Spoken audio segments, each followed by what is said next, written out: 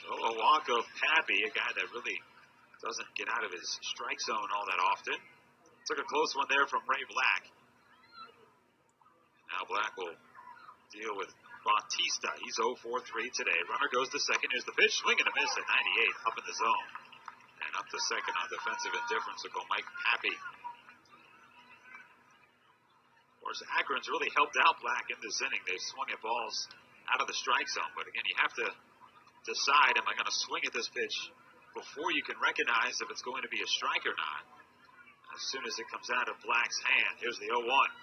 Swing and a miss on a fastball inside for strike 2. And now the crowd can feel it one more time.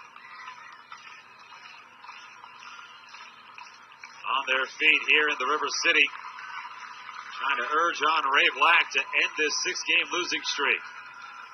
2 strikes on the hitter, Bautista. Here's the pitch. Just a little bit low at 101 miles an hour.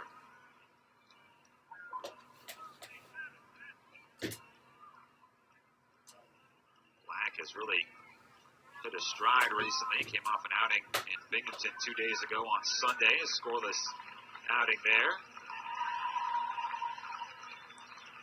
Has allowed just 1 run since the beginning of June. 2 strikes on the hitter, Bautista. 2 outs. Here comes the pitch. High and in, past the catcher, LaRue, all the way to the backstop, and a wild pitch will move Pappy down to third. That one slipped away and came close to Bautista as he leaned back out of the way. The count evens at 2.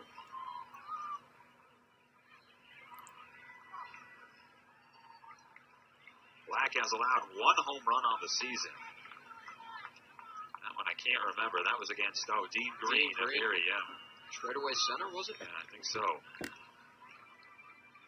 If Bautista can reach, then Todd Hankins will be the tying run. As the Squirrels lead 6-3 in this top of the 9th inning. Another pair of strikeouts in this outing for Ray Black.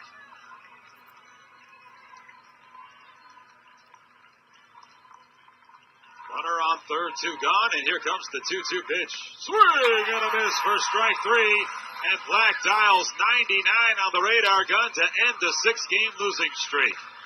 Tyler Rogers to AAA, Ray Black back in the closer's role, and Black successful.